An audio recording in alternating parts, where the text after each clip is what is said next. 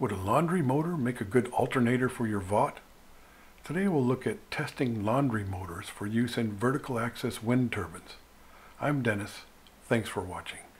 The test bed was constructed with plywood, acrylic, and T-slot aluminum and included a hall sensor tachometer, twin 150 volt DC gauges connected to the output of two rectifiers, a DC motor controller, and a couple 12 volt scooter batteries. A 250 watt scooter motor with chain drive turned the 1 3/16 inch central shaft. The two rotors were attached to the shaft by handmade rotor mounts. Yikes! It looks bad and sounded worse. I'll talk about the output in a bit. Laundry motors are great. First, because you don't have to wind coils nor gather and assemble magnets. Laundry motors are available online and at local repair shops. They're easy to use as VAWT alternators.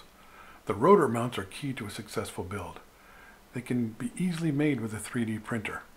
Here you see a direct drive laundry motor in the center and two wing units making power.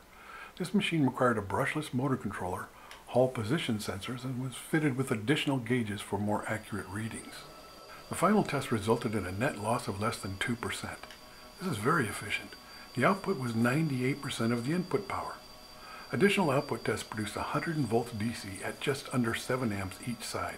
These motors were designed for torque and they produced a lot of cogging in the VAWT.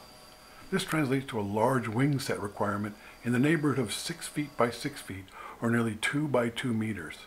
Since my goal was to construct a VAWT that could be placed out of sight of city inspectors or nosy neighbors, 2 by 2 meter wing sets would not do. But they might be right for you. Okay, talk to you soon.